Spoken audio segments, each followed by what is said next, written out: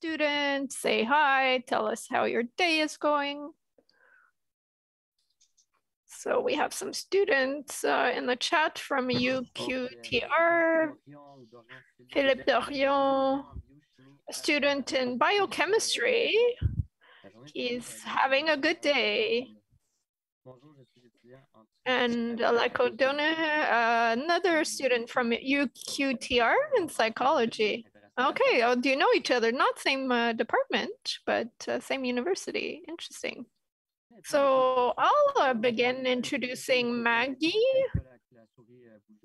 So to begin, thank you for being with us today.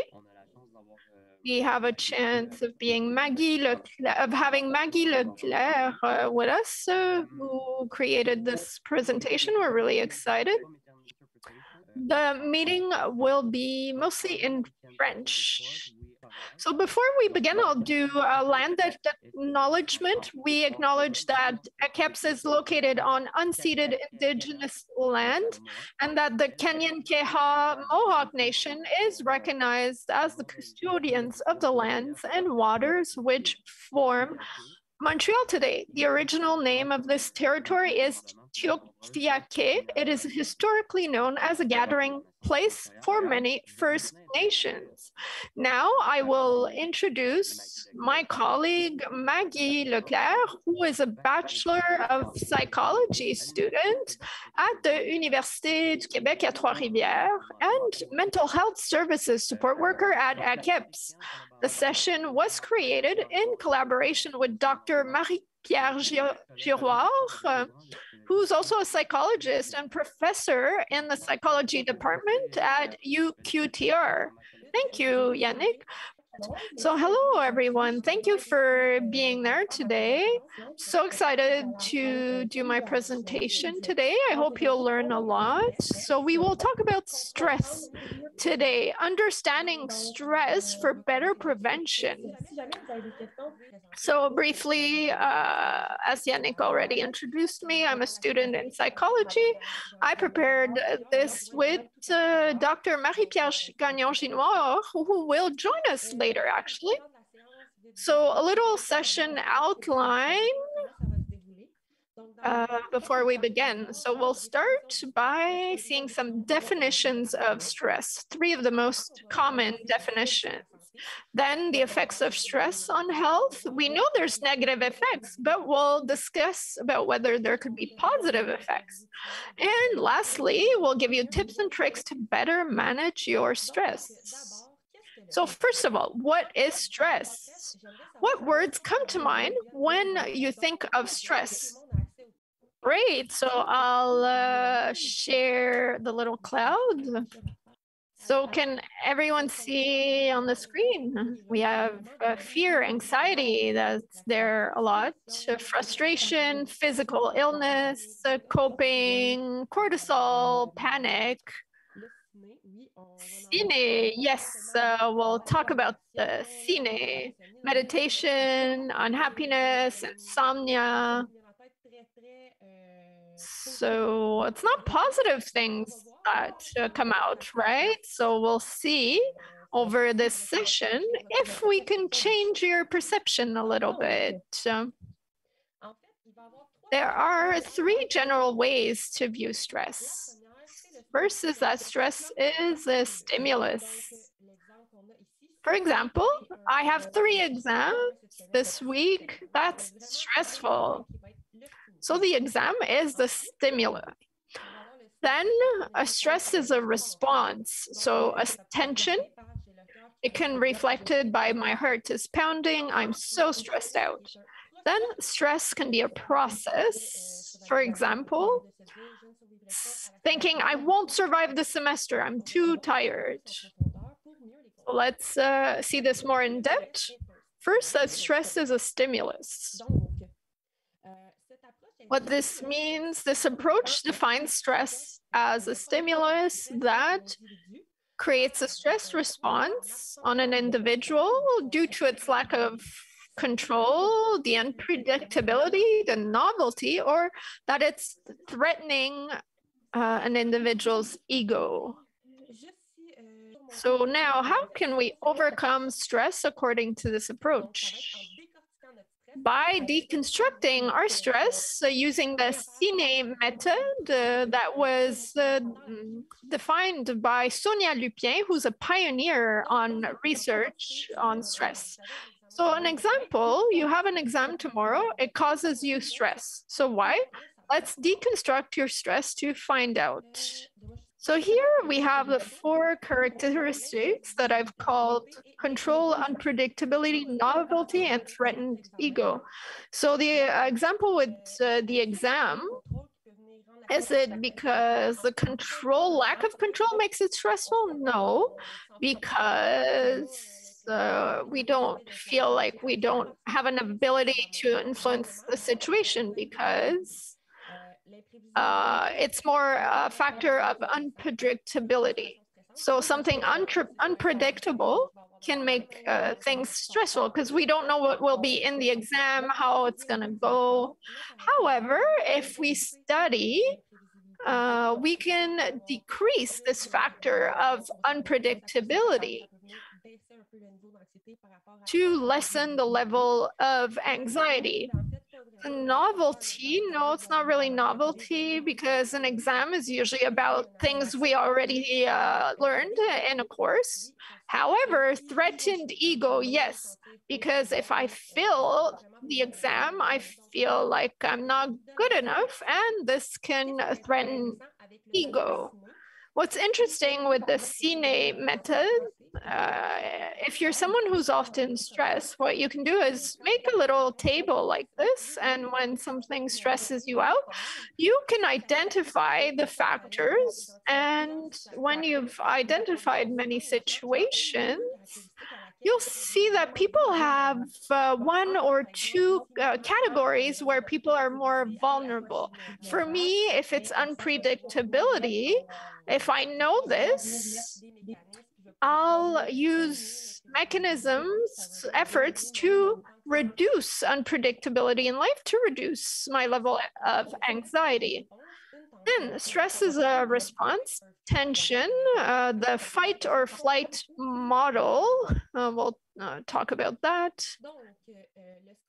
Stress is an adaptive response by our body to our environment, according to this definition. When we perceive a stressful situation, the body sees it as something dangerous to our survival. So it causes a reaction on our brain, which we call fight or flight.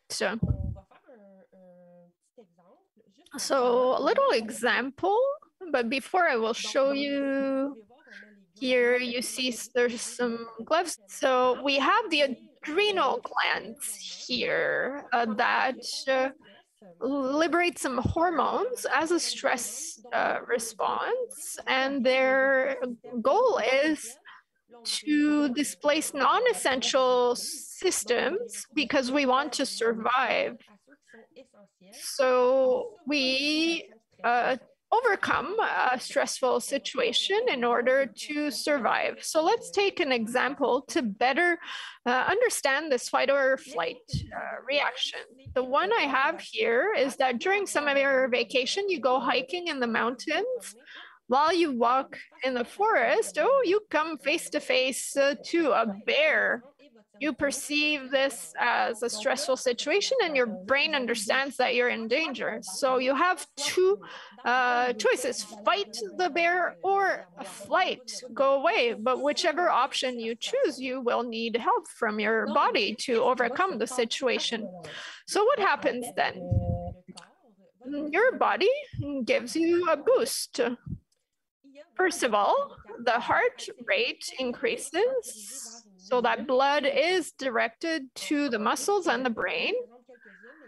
These are just a few examples, but there are more. These are the most essential ones. Then your lungs, throat, and nostrils open to let in more air and speed up your breathing. Then your pupils also dilate to expand your vision.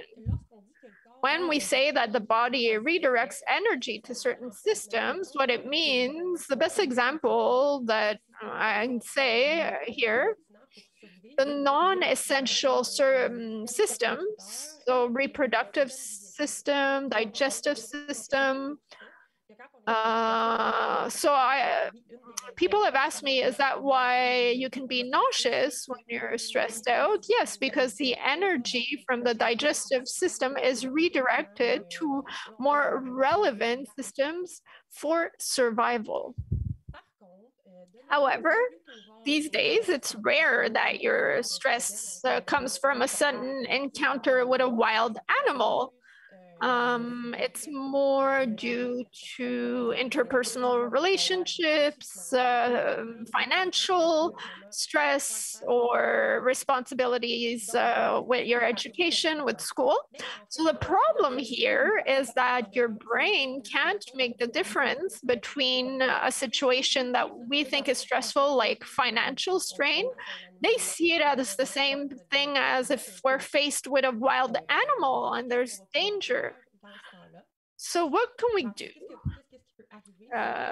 here? So what can be dangerous is that your body can be in this prolonged state of reaction to stress. So for example, if your financial situation is causing you anxiety, it's not just for a day or two, it's a prolonged state, and you'll be in a prolonged state of stress. Prolonged stress can bring you to the general adaptation syndrome, which is in 3 phases. First, there's an alarm reaction. So there's not a lot of notes on my slides. I've created a longer one with more text for participants that I can send you later. I just want you to concentrate now, but for those who are interested, I'll leave you my email address at the end of the presentation and send you the one with more text. So the alarm reaction at this stage, the body is entirely mobilized to face the stressor, resist it. So we talked about this, that energy is redirected to systems that are necessary for survival. Note that the body cannot maintain this state for very long. You can die within hours or days after a stress like this. So very elevated stress if you stay in this state. Then there is the resistance period. If the alarm reaction continues, if the stress doesn't go down, the body adapts. But this is really bad for our health since all energy is focused on the stress response. So we said some systems are slowed down to concentrate energy elsewhere. And this can create problems, which leads us to the last stage, which is exhaustion. This last stage occurs after prolonged exposure to stress. Our body's resistance to stress decreases and finally gives in.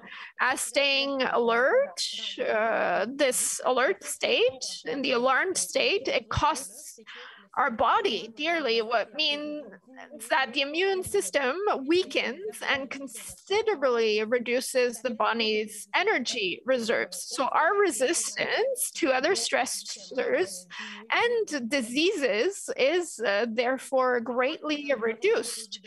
One of the best current examples I can talk about is COVID-19. So with this general adaptation syndrome, the pandemic is an excellent example because for almost 2 years now, we've been living permanently in unknown and novelty, the characteristics that we've talked about. We don't have control on the situation. As far as I know, no one had lived such a pandemic. So 2 factors that aggravate our stress. And since it's a long, prolonged period, it can be a big source of stress. For those that are affected a lot by the pandemic, that it stressed them out, you are, I'll announce to you, in a general adaptation syndrome. Not everyone will feel the negative effects, But if you've been affected in any way, you are in this state right now. So people who have not felt affected will not be in this syndrome. For example, I know someone who's very introverted. They wanted to work on a book project. For him, it was a great occasion to feel removed from society. He's working in his cottage, writing his book. So for him, he is not in this general adaptation syndrome. But in general, most people, this is what happened to them. So now, how can we overcome stress according to this approach? So as a reminder that we're in the stress as stimulus approach. So the stress response generates a certain amount of energy, as we've seen. So to stop it, we need to channel it, to mobilize it into something else. So how do we do this? By involving the body. So for example, if you're ruminating in a situation that occurred at your school and this is stressing you out, your body sees it as threatening and you feel physically tense and anxious. So your hands are clammy, your heart is beating fast, for example. But however, just taking a walk, brisk walk, because you want to expend this energy. You don't have to go run, but a brisk walk outside will allow you to use the energy in a different way and decrease or even stop your stress response. Another way of doing this is by helping other people. So when you help other people and you do good options, it activates oxytocin, which has a protective state over stress. So question for you, what is, according to you, the best example of an activity that involves both the body and oxytocin to stop a stress response? So no one is trying? Oh, we have an answer. Yes, that's it. Indeed, sex. So sexual activity. So you don't think about it. So it involves the body and a proximity to another person. So it's a good way to decrease stress. Now we're at the last definition of stress as a process. So according to this model, stress is perceived. Considering that humans are actively interacting with their environment, they influence the impact of the stressor through behavioral, cognitive, and emotional strategies. So let's see this more in depth. But look at this image here. Of this balance between two people, it will help you with the definition. So when an individual is faced with a situation that is demanding physically or psychologically, if it requires energy on the physical, psychological level, they evaluate the resources that they have to deal with it. The more the individual perceives the gap between what the situation requires and what we think we have to overcome it, the more it'll be stressful for them. For example, to clarify, I have a stressful situation. To overcome it, I'll need this and this and this. But if the person thinks they're not confident, they don't think they can do it, it'll create this stress. But if the person thinks that they have what it takes to overcome the situation, there will be less stress. So let's go back to the example where you have an upcoming exam tomorrow, and let's see with this approach how it is reflected. So in red here, the obstacles that an individual might perceive in this situation. So for example, of the exam tomorrow. So a person who thinks they don't have enough resources. I don't have enough time to study because I have a lot of work this week. For example, they have to study and they don't think they're good enough for this exam. That's cognitive and emotional level. I feel that I won't be up to it. I'm too stupid to succeed. So an individual that has these thoughts will have this divergence in their mind because they don't have the behavioral and cognitive emotional levels to surmount it. Already got good results and I know how to study. And emotionally, I don't think I will make it, but it's normal to be nervous before an exam. So you see things in a better way. For some people, it can be difficult to know the difference between behavior and cognitive resources. Cognitive resources are what you know already. So not to let your thoughts discourage you or see things differently.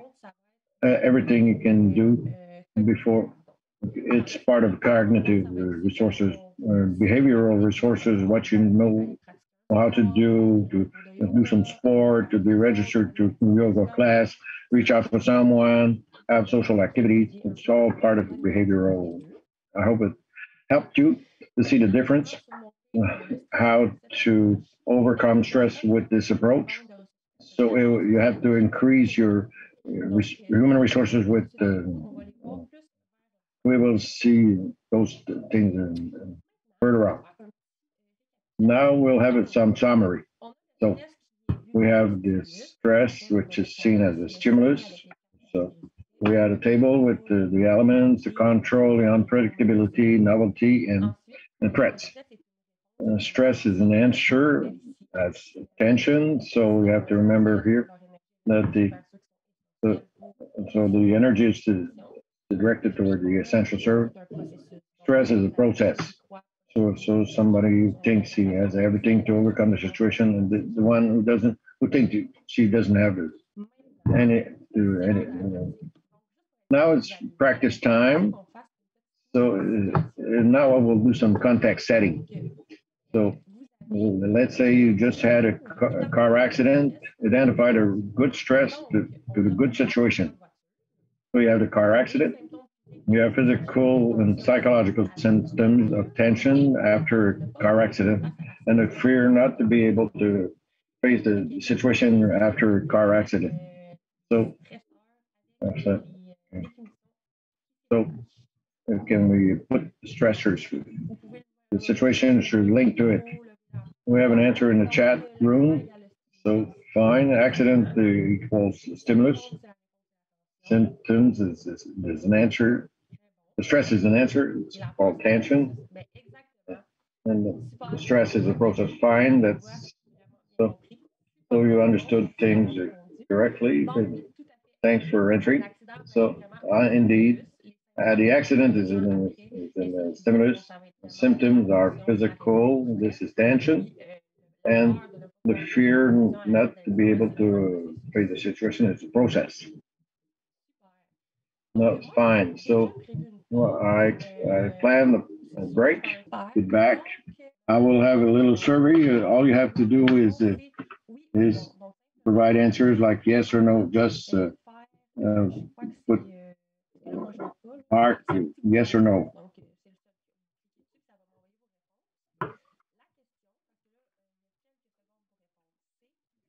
The question is, do you believe that stress can be positive? You can answer yes or no. I'll share the results with you. So we have 89% who said yes, and we have 11 people who think it's not the case. So we'll have to check again after this session if I succeeded to convince you about it. And so we are the second part of what are the effects of stress on health. At the emotional level, we know that these are disagreeable emotions, the link with depression, the link with anxious troubles. At the cognitive level, It is a hindrance to attention and memory. We're more distracted. It hinders the decision making. Then we're talking about excitement. We're talking about nervousness, hypervigilance, and also the behavioral level. We know that there are problems linked with the activation of the sympathetic nervous system, insomnia, nightmares, relation problems. If I would tell you that everything was a matter of perceptions, so I will introduce 3 studies to try to convince you. So that's first, if we would see that energy and changes related to stress rather as tools to face a challenge. So that's a postdoctoral student at the Berkeley. She discovered that how the acute stress or short-term stress, where we're talking about the adaptation strategy. Let's say we're in a long-term stressing situation, or we're talking here a short-term stress. So let's see. As a matter of fact, Kirby and its colleagues used rats and the benefit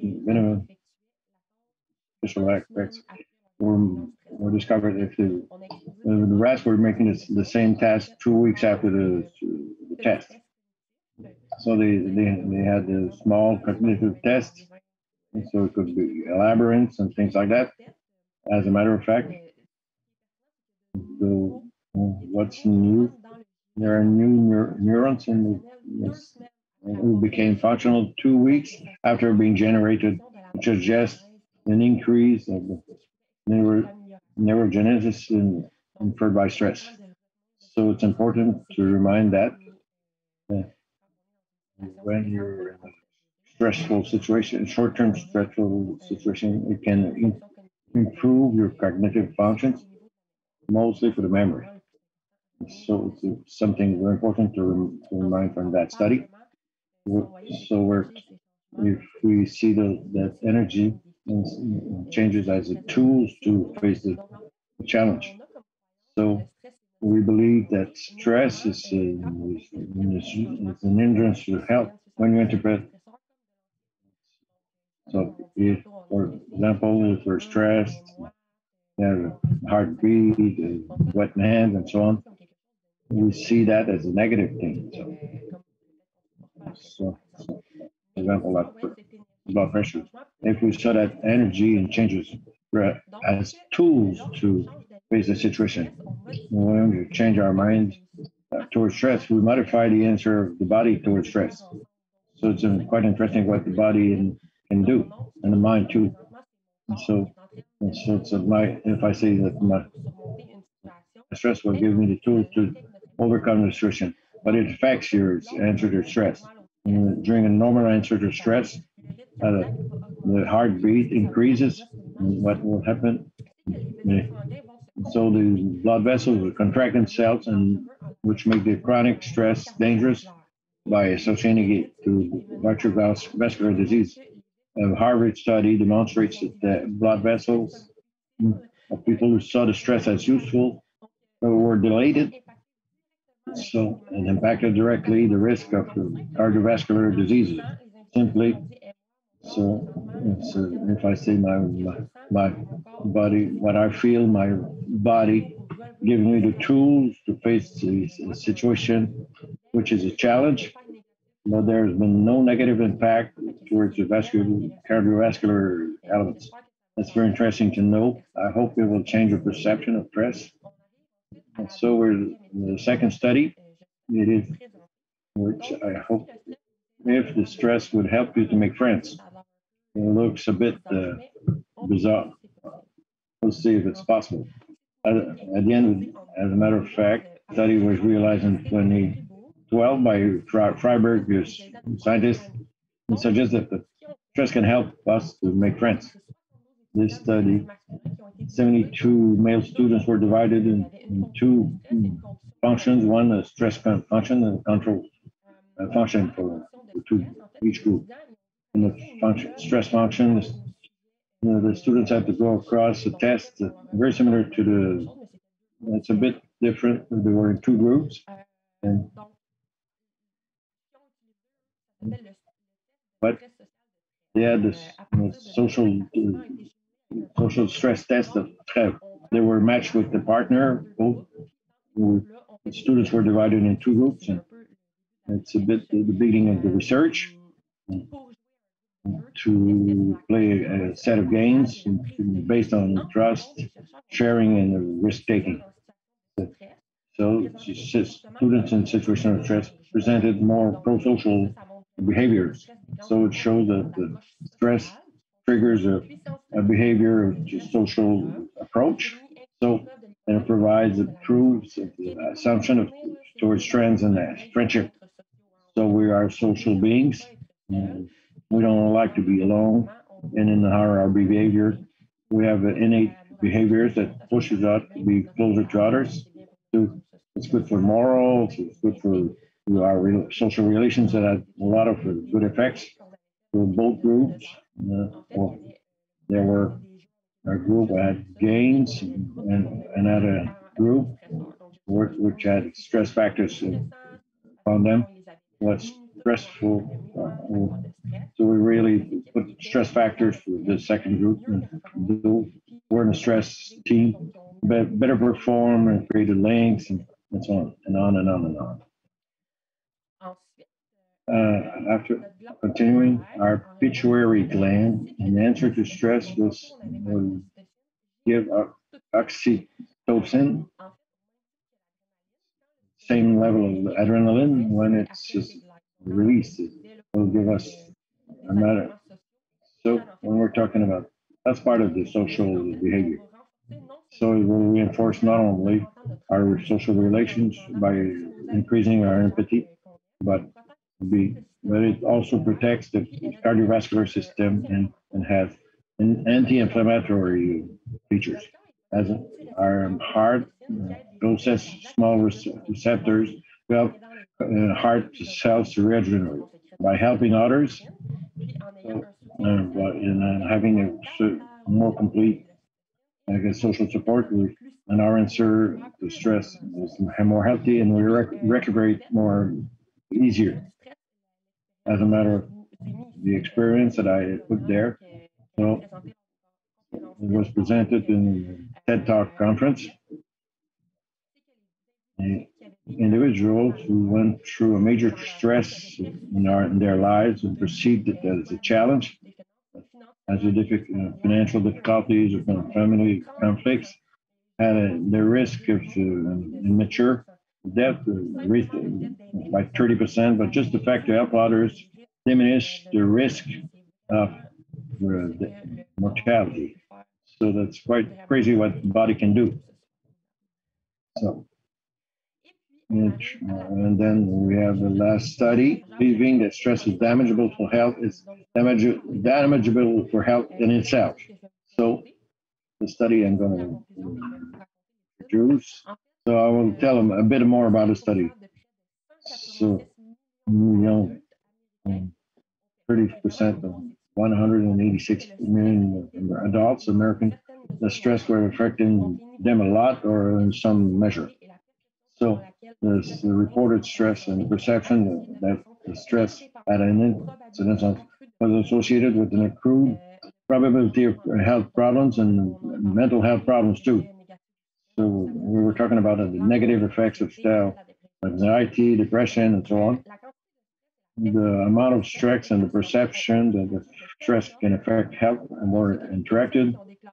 So for people who stated that they had a lot of stress and the stress had a lot of impact on their health, had an increased risk of 40% for a premature death. So stress can be negative.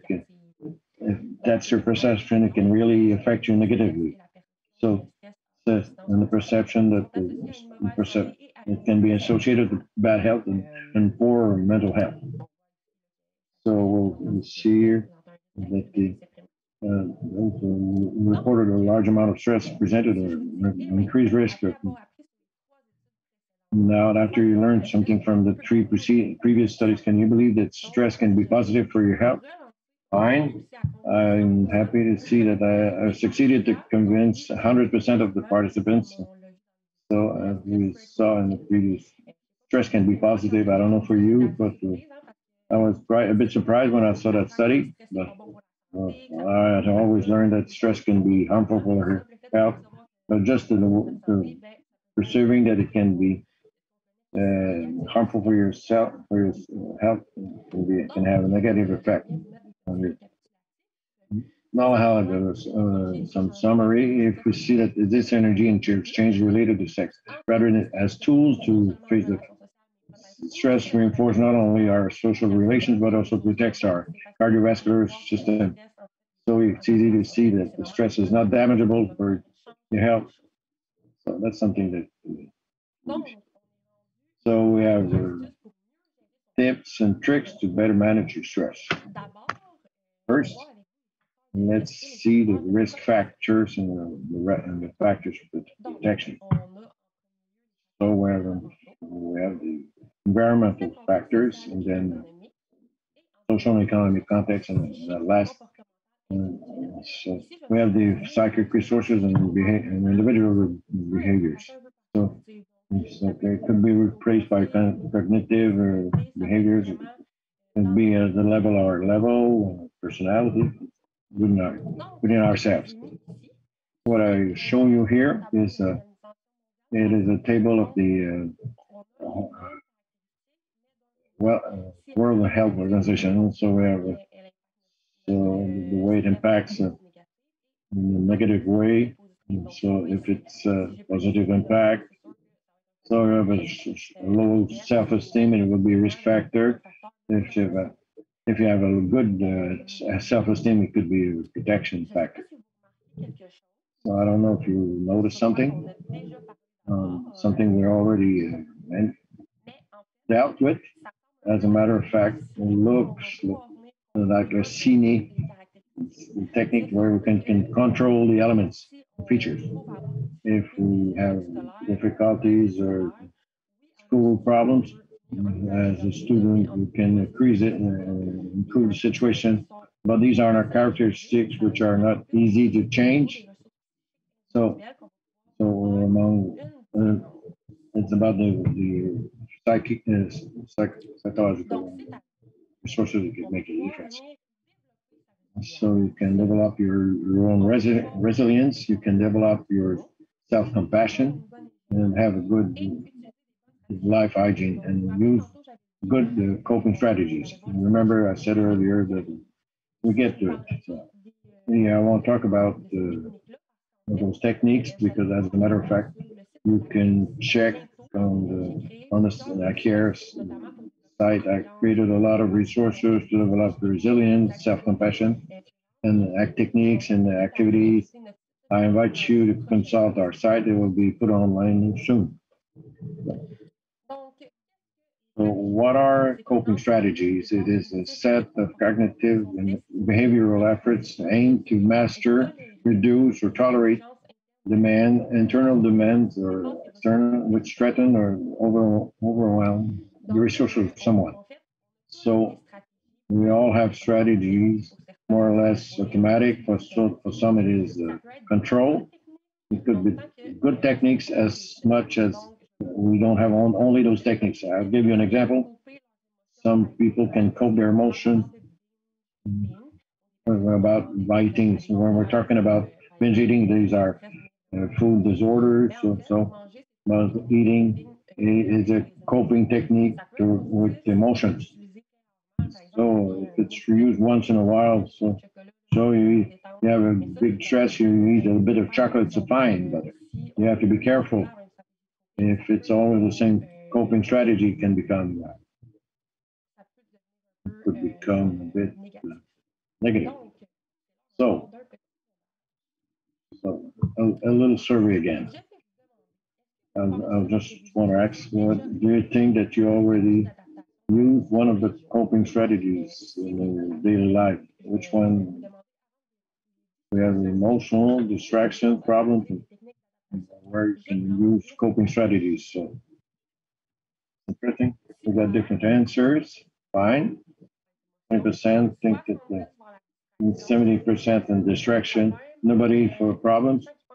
10%. Okay. So interesting. We'll look at it more detail. So I already presented these. So for emotions, distraction, and the problem. So let's see them one by one to better understand them. So the goal of emotionally oriented coping is first to reduce emotional tension by restructuring thoughts, engaging in positive emotions, venting to someone or in writing, distracting oneself. So if you call your friend, this is a coping strategy, and maybe you use it without even realizing. So in an ideal world, you see this thermometer of emotions. You would want to be with regulated emotions, neither too hot or too cold. So if you're in too intense, you'll have invasive stress, you'll be impulsive, and there's danger for mental health. But if you're in cold emotions, you lose the adaptive and social function of emotions. So you limit your emotions. For example, if I'm mad with a colleague, I don't talk to them, I keep it for myself, I lose the usefulness of this emotion. Unpleasant emotion, which means something. It means I have an issue with this person, but if you keep it to yourself, feeling the emotion is useless because you can't use it to fix the situation. So also mindfulness and self-compassion is a great ways to regulate emotions.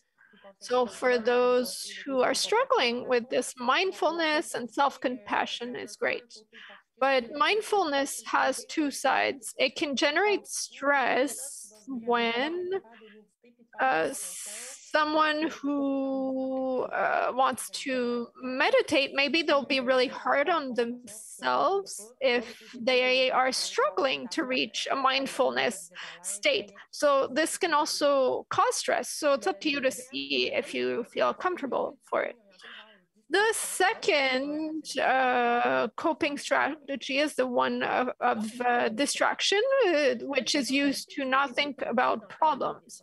So here's a study that was done during COVID, an evaluation in general population, a cross-sectional study. So these are all coping strategies that were used in this the study.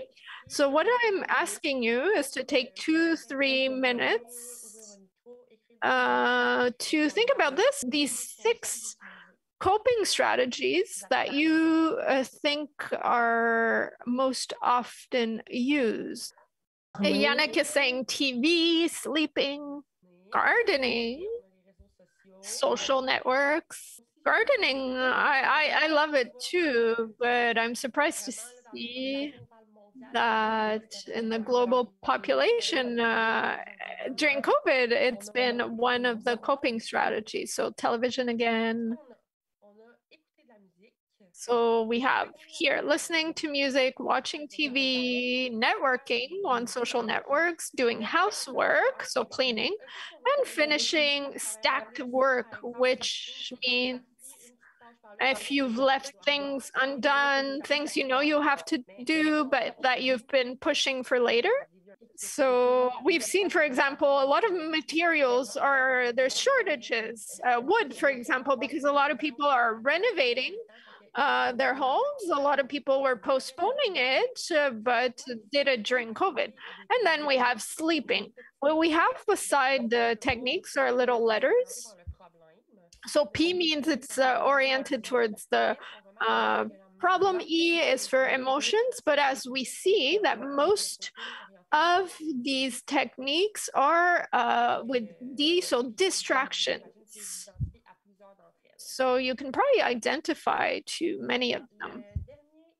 The last coping strategy is the one geared towards the problems. So you identify the problem, generate solutions, test the solutions, and evaluate results. Does this remind you of something that we've talked about earlier today? Does this ring a bell? I think it's a lot like the cine technique. So when we identified ways to our stress responses with the cine technique. So it's here again.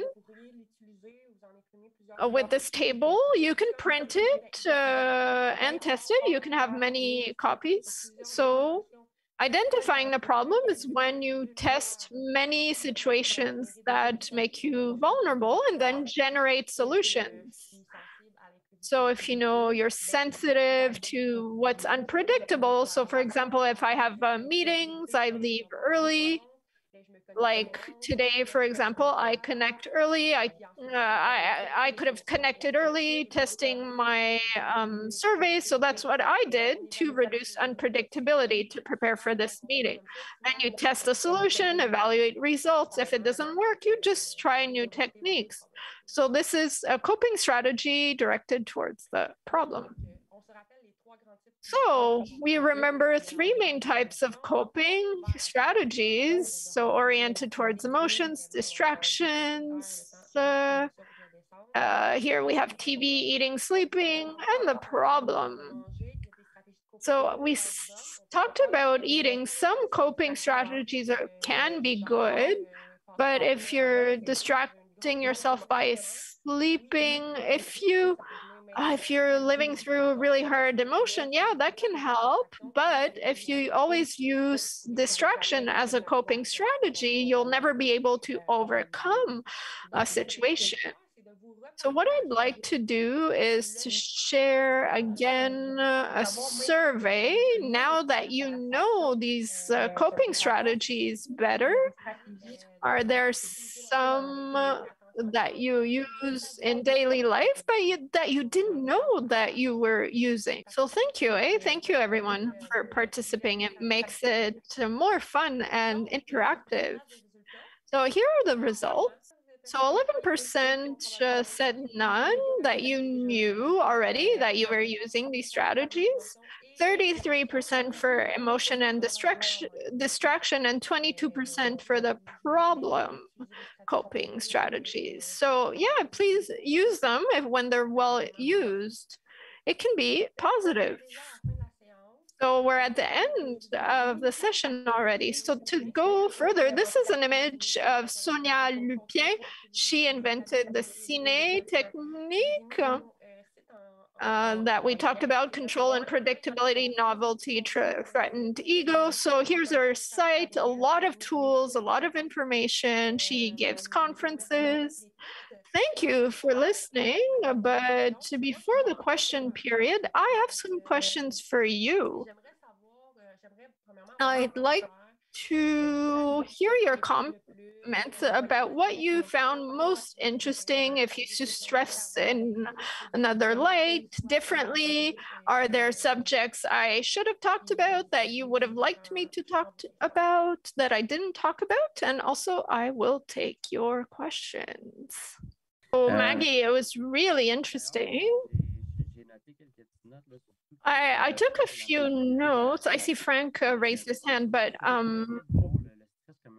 so seeing stress as something that could be helpful. I'm an athlete, and before matches, I feel really stressed out. Just the fact of thinking that I'll have to perform, it gives me insomnia. So just perceiving stress in a different way.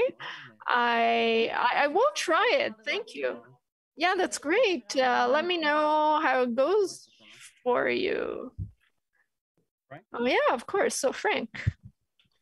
I think it'd be best if I did this in English. I hope you don't mind. Okay. I think it would be better if we got it in English. Let me just turn the translation off though, because we'll be getting So just to say, it was a really great workshop, Maggie. I appreciate it.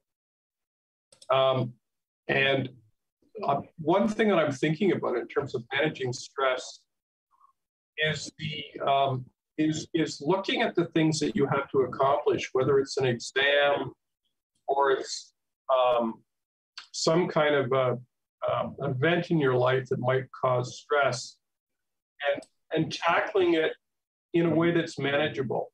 So like if it's an exam that you're studying for, instead of studying for the exam entirely the night before, deciding that you're going to start a couple of weeks before and do a little bit at a time. And when as you're going through that process, feeling like you can congratulate yourself on achieving something towards the end goal. If that makes sense. Because I think what happens with a lot of folks, including students, is they feel that they have so many things to do and they don't know where to start. So if you start at one thing and you do it in a manageable way, so it causes the least amount of stress, but you feel like you're gradually accomplishing things towards completion of the goal.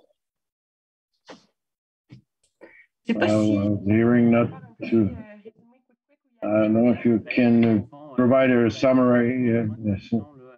So to need translation, you can always look in the interpretation tab, and if you need some translation, what Frank was saying, that is that to reduce stress when somebody has an exam or a duty, the fact to begin in a manageable way, if you can allow it, begin task right away a few weeks before.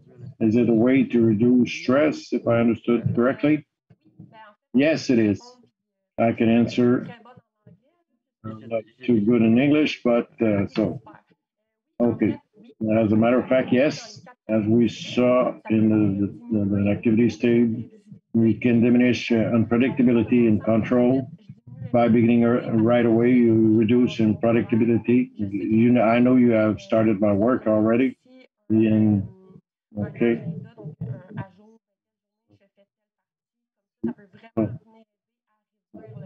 So it can be both to be able to reduce stress or performance anxiety. So there is a tendency to push work.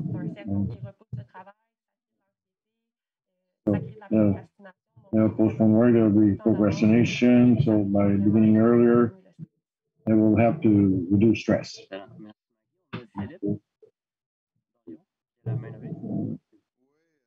Philippe has raised his hand, and so let's see. I want to thank Maggie and the thing that okay. Technique. So the reaction I have is more is it predictability. I could do that exercise, so okay. So it could be useful to recognize, not to be in the same cycle, so to be able to take myself out of that cycle and use that cine technique. Thank you for your comment. Yep. If I can allow myself to do it. So we talked about coping. You said that maybe it could be dangerous or negative at some level. At some point, we agree that when we distract ourselves, I don't want to do my duty. I want to listen to TV. So we don't make the choice in our heads. What I mean, we don't realize we make a choice, so that's distraction. So you understand what I mean? So there are coping strategies which are a bit automatic. So at how much could somebody say that it's too negative? At what level or what point could it be dangerous? Could it be negative? So if you find out the coping strategy is negative, when it doesn't have the function to reduce stress, but so it would have the kind of the opposite effect. Let's say I had a quarrel with my mate. I'm stressed. I don't feel good. I will have take it 30 minutes, look at TV, and then we'll talk about it afterwards. Then that it's really a coping strategy to reduce my stress temporarily. So after that, in order to fix a situation, every time I'm in a stressful situation, I use it as coping as distraction, and I don't want to fix the problem later on. I really use the distraction strategy to forget the problem. That's when it becomes negative and it hinders me to overcome my stress because I don't fix it. So I use this distraction, and when it interferes between the fact that you overcome your stress, it could become a bit negative at that point. Does it answer your question? Yes. Okay. Thank you. Do you have any other participants who'd like to add something? Maggie, did you have something to say more? I've prepared a few questions in case people would ask me. If you're interested, I can provide some answers. And there were some people who asked me, how can we develop our compassion, our self-compassion? How do your auto-compassion can reduce the stress? Self-compassion can generate positive emotions. So in fact, to have positive thinking, it's like a process. So if I have positive thinking, I can better assess the resources I have to face the situation and reduce my stress. It's just the fact that self-compassion is have to benevolent thoughts about yourself. I'm stressed now, but it's normal in the situation I am. And I have some difficulties, but I know that I can have what it takes to overcome it. If I don't make it right away, I will make it somehow. It really helped them to reduce stress because it increases your perception of your own resources. What could I'm talking about resilience too. I don't know if you know about something about resilience. If you want to leave, it's okay. But if you're interested, you can remain. And resilience is an innate characteristics to overcome shocks or events that could be traumatizing. So you can develop resilience. And the best way to develop our own resilience with social support. I didn't talk about it, but I can give you tips that you can use. But the social support is a protection factor. It's the best protection factor. If you have a good social network, strong, supporting, it will help you a lot. So with positive emotions, it could increase your resilience. I talked about it about self-compassion. So if you really have a good social network, it can help you to increase your resilience. Also, it can also have a sense of the fact to see difficulties as part of life. It's somebody who's sick will tell himself it's unjust, and so that you might have having closer to his family could be a part of resilience, be accompanied with the social network, professionals asking for help. It can increase your resilience. I didn't talk about the feeling of efficiency of personal skills, but it can reinforce the feeling of personal competency. Do things that we could have a realistic goals. So do things that you could do easily when you were young. It could increase your feeling, your self-esteem. If you're interested, as I told you earlier, you could look at the resources we'll provide and we'll display on our website. So it could help you. All right. So this is the end. Thank you to all the participants who were involved. was really relevant. I will keep some advice, and I will try to practice it. I'm not the only one. Thank you, Maggie. Thank you to all the participants.